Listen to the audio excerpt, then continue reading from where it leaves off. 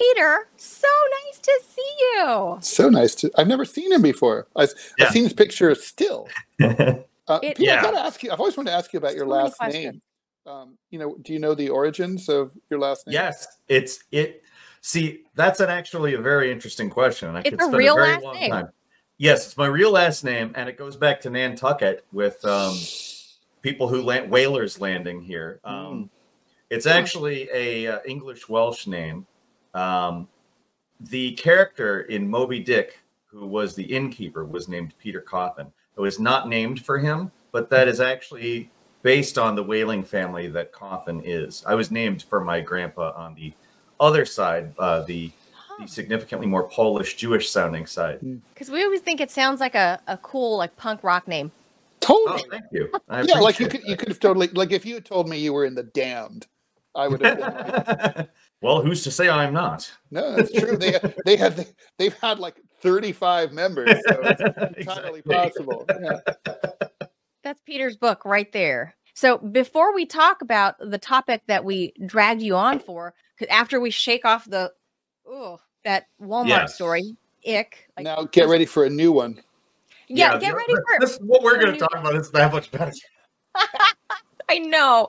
Oh, it's so awful. Like all of this stuff, like teenagers dying in such bizarre ways. Like it's not funny because I think we're all parents, right? On this group here. I have 2 kids. 2. Gosh, Ted and I have 1 each, so it's like don't have another one. Then they start to gang up against you. The numbers are not in your favor. They're already not in my favor. So this next story, I'm gonna play the video because it's just a quick 1-minute video that kind of explains what this case is, and it'll make all the sense in the world why we brought Peter on to discuss, given Peter's book, Custom Reality. And not my last name, though. That has nothing to do with this. Let's keep that out of it.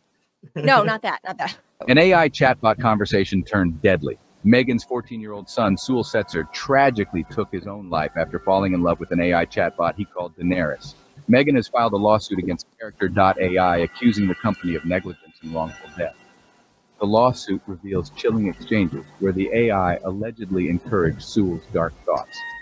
The bot at one point asked Setzer if he had devised a plan for ending himself. He admitted that he had, but that he did not know if it would succeed or cause him great pain. The bot replied, "That's not a reason not to go through with it." Sewell, like many children his age, did not have the maturity or mental capacity to understand that the bot was not real. Daenerys told him that she loved him and engaged in inappropriate acts with him over weeks, possibly months, the document claimed. How much responsibility do AI developers have for their creations? And are current regulations enough to protect vulnerable users? AI isn't just a tool. It can have devastating consequences. Oof. So from one grim teen story to another. So this is not my world, Peter. I'm not like a great tech person. I haven't engaged with any of the AI that's publicly available right now. I don't know what talking to a chatbot actually means, but yeah, you do. Sure you do. Yeah, you talk to chatbots. Haven't you ever been online and it's like, you can text us here at Bank of America. Oh, like the bank? Oh, okay. That's a chatbot. Okay. It's not as seductive as Daenerys. Yeah.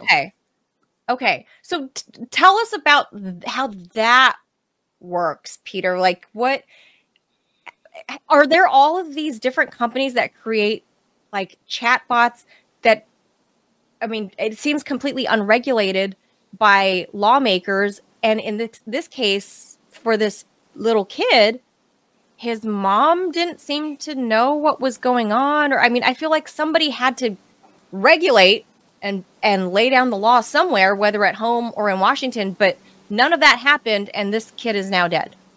Yeah. So the way these things are trained, they're essentially fed large amounts of data, and they don't actually record the data itself. They record the sort of approximation of it. It's very different than how a lot of people think that it's just like large caches of text and images, and it's really not. But the way that this worked in particular is they obviously trained it on characters. They trained it on like Ted is obviously an author. He knows a lot about what a character is, archetypes, like types of action, types of drama, conflict, et cetera, et cetera.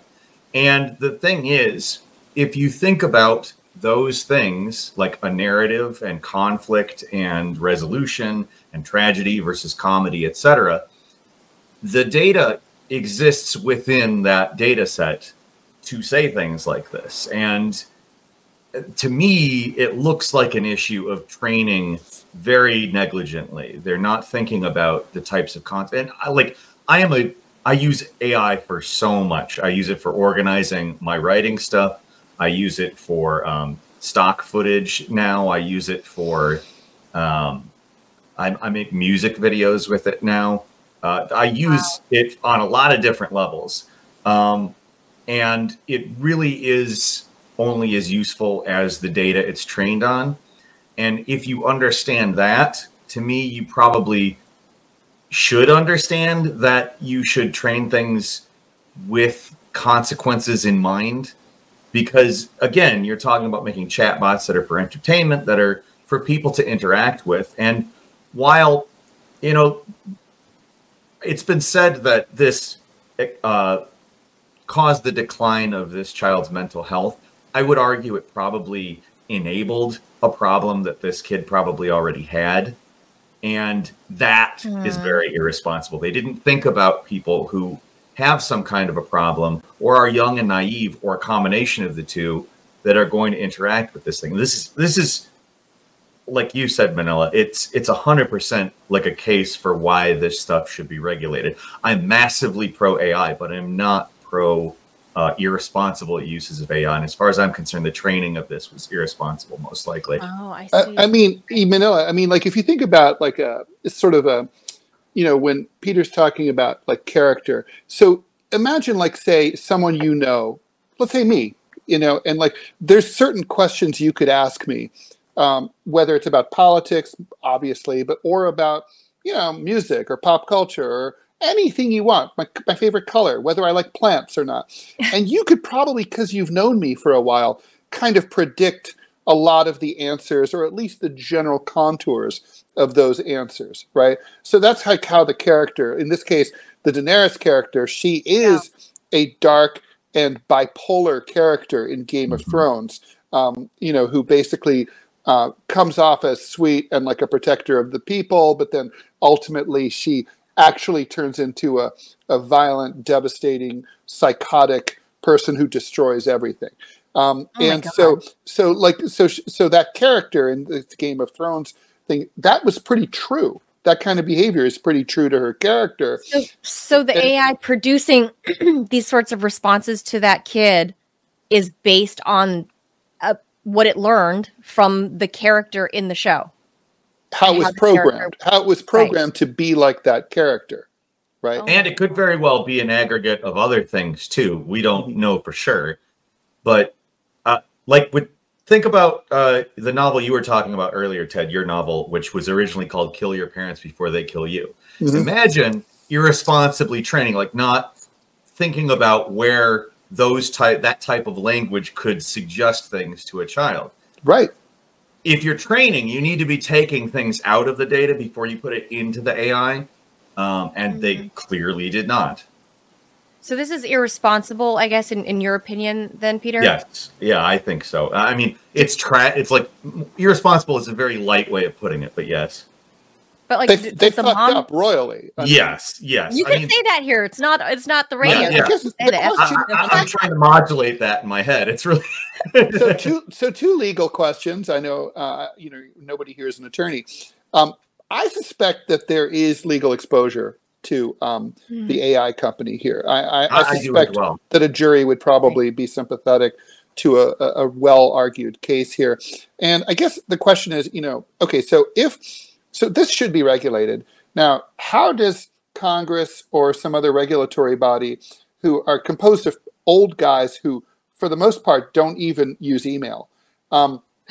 They literally, I know some people like this. They literally, I'm not that bad. They will like literally, they will dictate an email to their secretary and have their secretaries send it, and then print take out a the letter. response. Yeah, exactly. These people who are not tech savvy, how do we get this group of legislators? I know they don't personally write the laws, but I mean, how do we end up with regulations that make sense? Do we need a new, governmental department, a bureau of AI monitoring or whatever, composed of experts in the field, where they hire people from Silicon Valley to work on this? I mean, how do we get there without crushing the baby in its crib? That's a very good question. And I think one of the things is that people, the general public, the voting public in particular, needs to be more educated about how AI works. I think without that baseline, we're not going to get anywhere. I think that you did propose some good ideas. I think that a bureau of some kind, a specific department, working on sort of AI safety, as opposed to, I mean, there is a potential for censorship there that I don't like, but if we're living in a safe society, a free and safe society, safety has to be a priority. I'm sure we could do that without it becoming a massive censorship problem. And I think, like, if we're talking about an ideal world, that would be at least a step towards a solution. But I think before we even get to those areas, people need to understand how this works better. At least, like, the cursory explanation I gave here about how data ends up in a situation where it could be doing this. People need to understand that, for instance. Like, yes. And then there's also all of the intellectual property stuff that people don't seem to really understand. Like, they think that AI is storing a bunch of artists' work. They think that AI is just like a big database of pictures and text and video and stuff, and that it's just pulling from those things. It's actually not. It's approximations that are, it figures out a detail. It works a lot like a human memory. Like, I don't have an exact copy of anything in my head. And if you ask me to repeat anything that I'm saying, it's not going to come out the same. But like, there's a lot of things that people just don't understand about this technology that I think not only allows these larger entities to get away with stuff that is kind of negligent like this, but also ends up with people who think like, oh, I can start an AI company and make a bunch of money, and they don't really understand what they're doing. They just hire somebody, and maybe their underlings know what they're doing, but it doesn't really matter as long as the boss is telling them to do something. I mean, there's a lot. As much as I do think that regulation is very necessary, I think in order to get regulation that even effective and not harmful, you need to know. Well, can I just propose like a dumb answer? Or I don't know that necessarily it's an answer, but may not be dumb either. Well, that's true, maybe, but we'll see. This is I'm so outside of this world, and I don't know how any of it functions really. But like, I'm still like very analog. But there are websites, for example, if you want to buy like a vape, right? That you have to buy a vape online, that you have to show your ID and like in real time and put it up to the camera, or at least send a picture and then send it to them, and the website verifies it, and then you can go onto their website to buy their vape products, for example. Can something like that help, at least in the way of mitigating very young teens? Like 14 is 8th or 9th grade. Like, you are not done maturing to even fully understand what you're communicating with here. And then further, even though it's like a chat bot, if there's, probably some other chat bot out there that's going to really give you some graphic replies in terms of like sexual whatever, shouldn't there be a way to keep it like 18 and over at least? I think that that's not dumb. I think that's quite smart, actually. That's I mean, would it curb the entire problem? No, but again, you at least limit the access of minors to stuff like this. Minors are obviously more impressionable. The younger you are, the more impressionable you are. It's that simple. And I'm not saying that kids are stupid or anything. They're actually very, very smart. It's just that the younger you are, the less experience you have.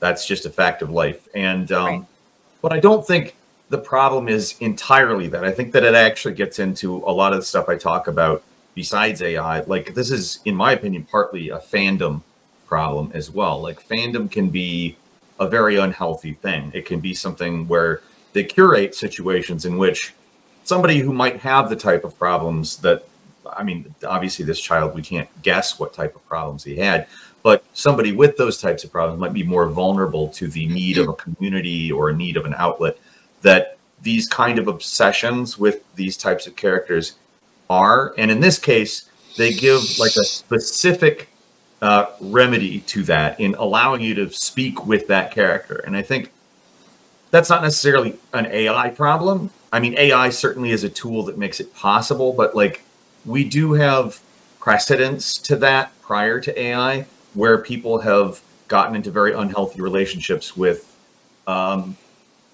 whether it be the artists themselves or some sort of person impersonating the artist, or even just very unhealthy, completely one-way parasocial. There's romance scams, right? Yeah.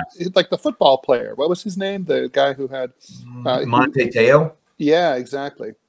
He had he basically thought he was having a romantic relationship with a girl, and he wasn't. He never met her. It was online. I went through that exact thing, actually. Really? If you look up I had a big problem in 2011 where I had a controversy where I was being catfished by somebody, and people who disliked me online used it to paint as if I was just making up a girlfriend and was a creep of some kind. And that got into Gawker, and it actually ruined my career at the time. Like, it's a very, believe me, you're talking to the right person about this kind of crap. Oh, wow. Yeah. But, I mean, it's happened. Well, there's a whole show about that, right? On MTV called Catfished. Yeah, it came out in 2010, and my thing happened in 2011. Obviously, it wasn't documented on the show, but so I mean, there's a lot of precedent to how this works. It's just now you don't really need malicious intent at all. There's a system that can literally facilitate this without even anybody thinking that it's possible. It's on autopilot. It's happening, and there's no nefarious actor. Exactly. There's no man behind the yellow curtain. Yeah, it's negligence too. It's, again, we talked earlier, it's training these things based on just like having as much data as possible rather than thinking about the consequences of it. I mean, this does, like, it prompts so many questions about automation, right? I mean, self-driving cars that make bad decisions, that don't see, for example, who's responsible. Yeah, like, yeah, they crash. Yeah, like, you know, like I'm the user. I don't know if you've read any of those end user agreements. They're not nice. And the thing is that it's like those. I mean, it's sort of like, I think about like the designers, for example. There was one crash in Georgia where a car went right into a side of a semi-truck and T-boned it, and the driver died. And the problem was that the color of the truck was about the same color as the sky in the background, so the camera didn't see it, didn't perceive it. Now, oh my God! So, you know, the thing is, it's kind of like, Peter, you're saying, you know, like in this case, the AI chatbot, the designers didn't anticipate this possible outcome, and if they had, they would have obviously programmed around it. But no one is clairvoyant, right? Nobody can. So basically, the way that these systems work is they're developed. Ideally, they're tested over and over. You get really smart people, a lot of them, to try to think of every possible scenario.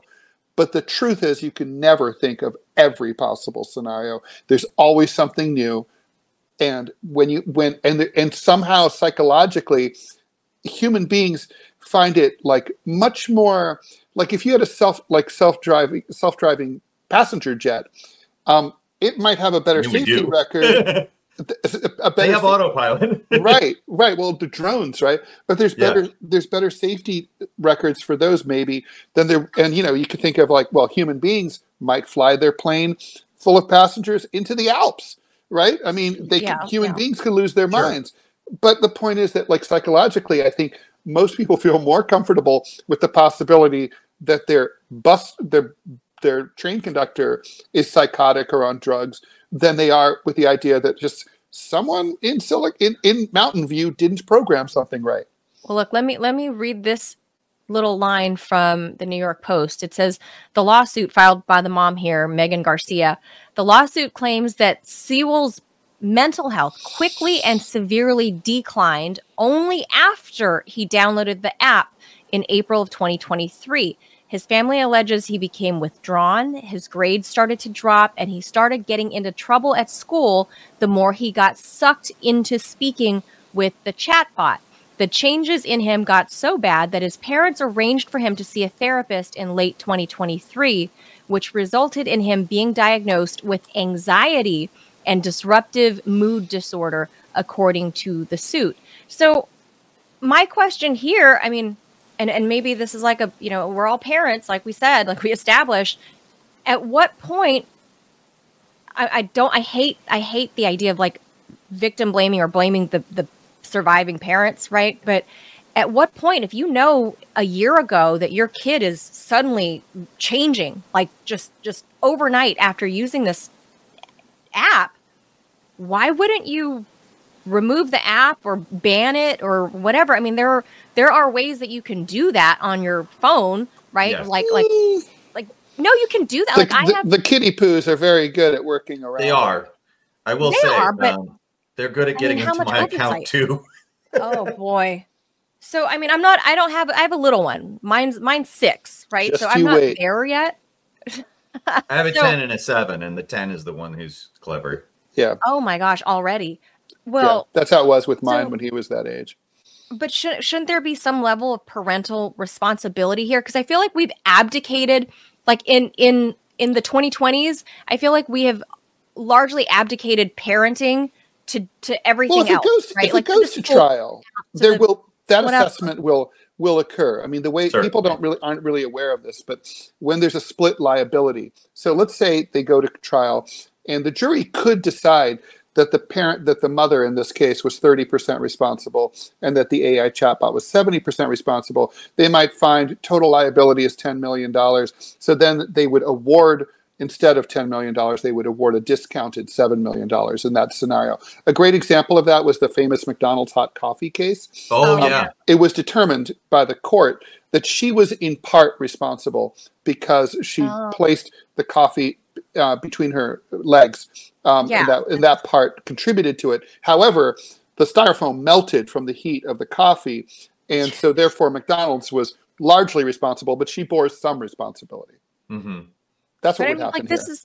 But I mean, like just speaking as a parent, I know you can't control your kids all the time, but to some degree, I would like to know more about what poor Miss Garcia, and my heart aches for her, but I would like to know more about what she did, right? As a parent, besides taking the kid to therapy, like how does he continue to use it? How, like, are you monitoring that? I feel like this just kind of raises the flag for all parents to be like, I gotta say, you really need to see what your kid is doing. Like, psychologists say that, like, you know, removing electronic devices from their kids as a punishment is frowned upon by most therapists these days. Like, child psychologists say that effectively cuts them off from their friends and the outside world, and it isolates them more, and it has it's not something you should do.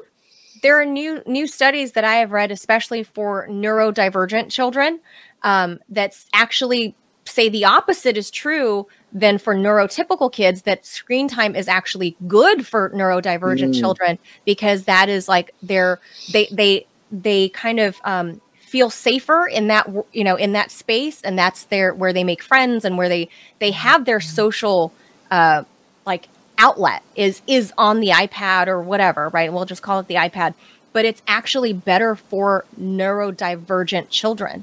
And then this happens, then you kind of go, oh boy, like what do you do? I look at it like, I do think that there is not no responsibility on the parent. I don't think that that's the case. Agreed.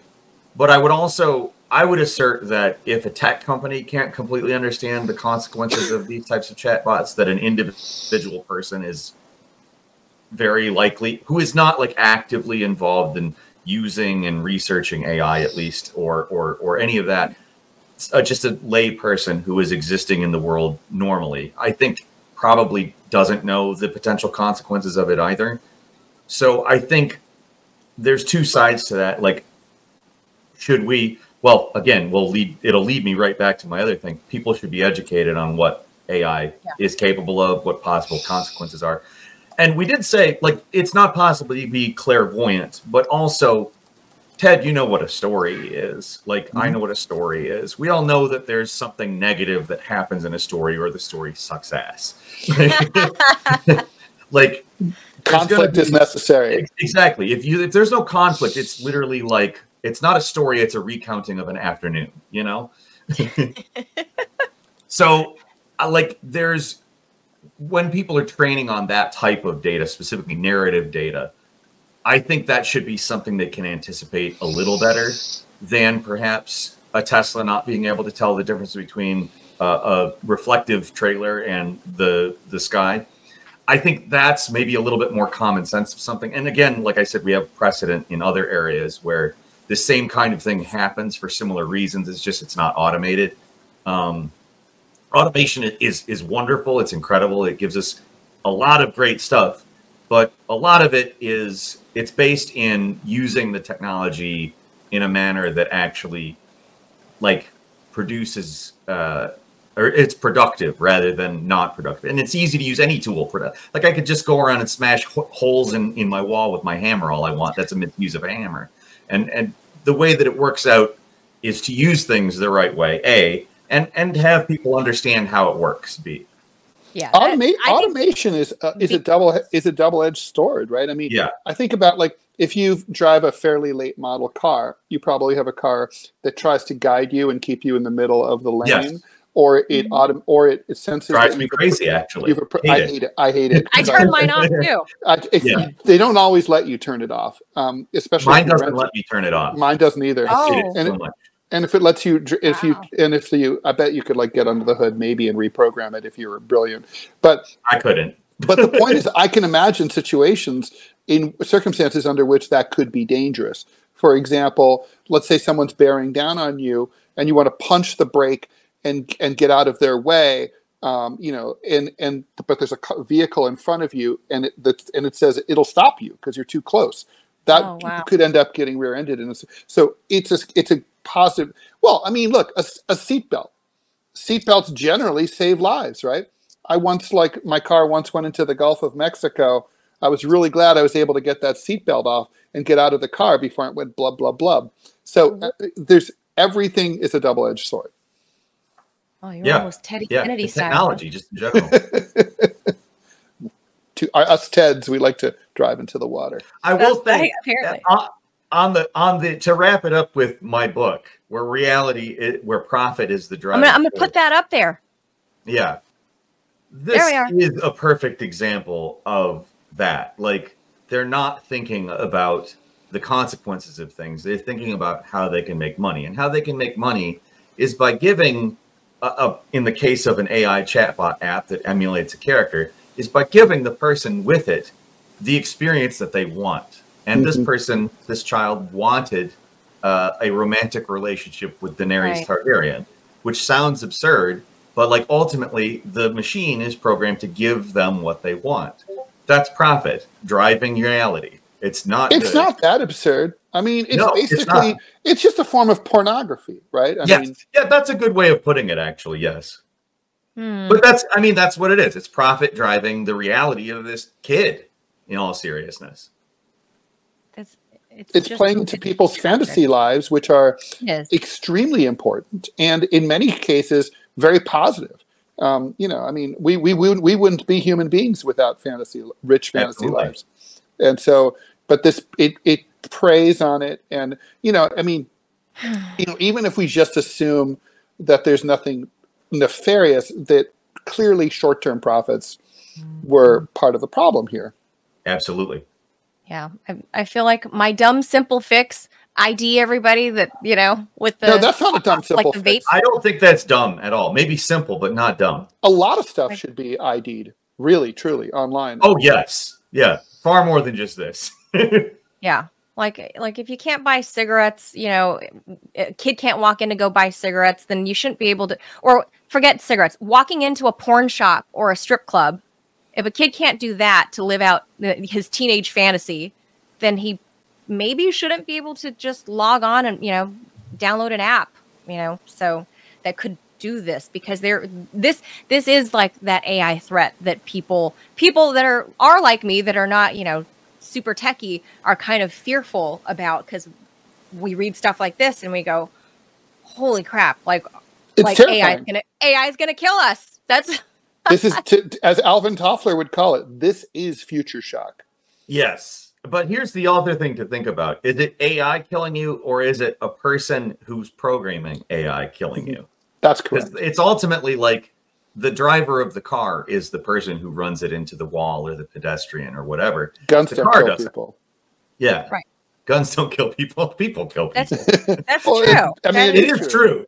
They have to choose to use it that way, or negligently use it in a manner that harms someone. And, but it's like gun control. You can mitigate. You can't eliminate the harm. You can mitigate it, though. You could say, for example, you know, we want smaller capacity magazines. Blah blah blah. Yeah, but it's the Wild West. It's exactly, and that's, if we think about it the way that it is, though, where it's people driving it, then it's people that can be influenced or regulated. Like, people have to do things a certain way to get more safety in our overall AI environment, I guess. Yeah. Yeah, and certainly the dinosaurs on Capitol Hill who don't even know how Facebook works, Facebook that was so like 15 years ago, they're the ones trying to regulate this. So I think that's really funny. So they need to call up people like you, Peter, seriously, to consult with. Congressional hearings. Yes. I would love to do that. That would be hilarious. That would make so many people so mad if I I'm going to put that out there into the universe. I'm just saying, putting that out there into the universe for Peter Coffin to testify at Capitol Hill about regulating AI, because I feel I'm like all for it. Put it in a way that even I understood. So I appreciate that very much. Thank you. This was amazing, Peter. Thank you so much. Thank you so much for this conversation. Thank you so much. And I'm going to put the book up there one more time, so that way everybody can go check out Peter's book, available right now on Amazon. You guys go get it. Peter Coffin's book, Custom Reality and You. Peter Coffin, of course, is the author of that book, and a YouTuber with a lot of viewers. We're going to have to pick Peter's brain about that too. So go check out Peter's book. Thank you so much for this conversation, Peter. We hope to have you back. Of course. Thank you a ton. Thanks, Peter. Great. Thank you. Clovis loved you. Bye. Boy, I learned a lot, and I hope the viewers did too.